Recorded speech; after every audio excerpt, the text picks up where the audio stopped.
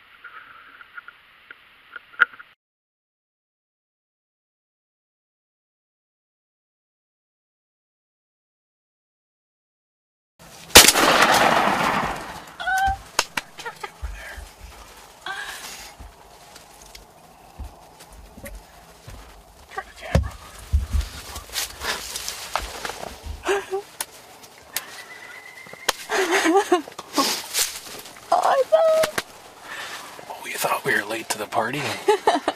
We were right on time. Oh my goodness. How awesome. He's a big tom now. That's a big tom, too. He's great. First time ever I killed a turkey on the opening day of the Wisconsin season. And oh, he is pretty. But on a show. I know. Oh, yeah. He come up way down the other end of the field. Started working across, messing around with the hen, and then I can't believe this, we're talking here. These hens are just standing out there. But anyways, oh, he's gonna ruin everything. Another tom come out, and they kind of messed around. This one chased him off, and then he started leaving. I think I got the hen's attention calling, and she come back, but he's gonna ruin his tail. He's gonna ruin his tail. They're out there to get him.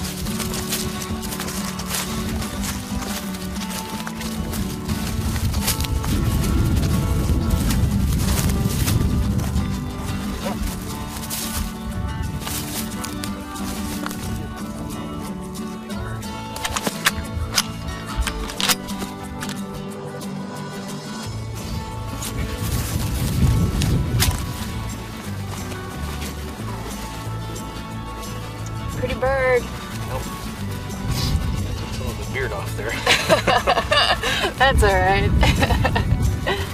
Well, here he is. Opening day tom, and I couldn't be happier.